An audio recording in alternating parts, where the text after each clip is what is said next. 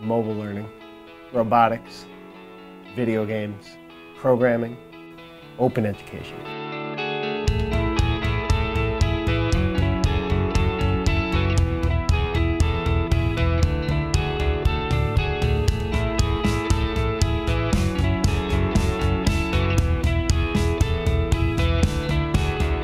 My name is Matt Curinga. This is my second year at Adelphi, and I work as a professor in the School of Education, and I've been starting up a new program in educational technology.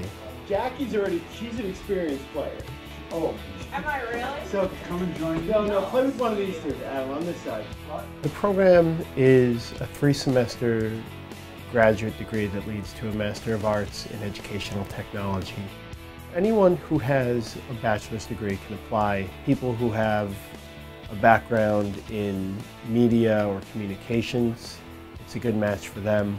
People who are coming from an engineering background who want to be more involved in combining education and engineering and a little more creative end of it would be a good match for it. People who've studied psychology, especially cognitive psychology, learning sciences, will find a lot of things they're familiar with in this field. There's no one specific background because educational technology really is an interdisciplinary field, so a lot of people already have a piece of it that they bring into it. We have 2 tracks. One is geared towards technology in schools and will lead to a New York State teaching certification as an educational technology specialist.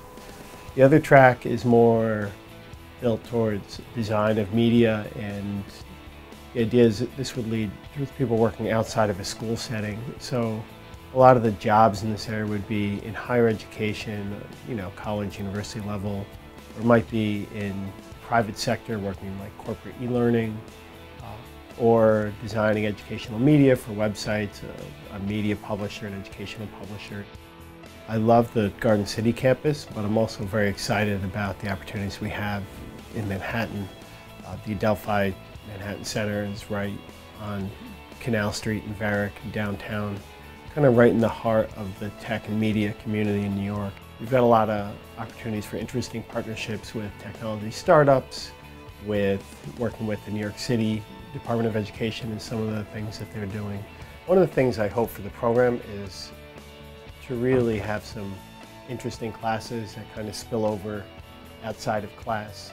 So I'm trying to organize courses so that students are interacting with the local community, both with schools and non-school organizations, and that they're working together to kind of build a community of practice around educational technology.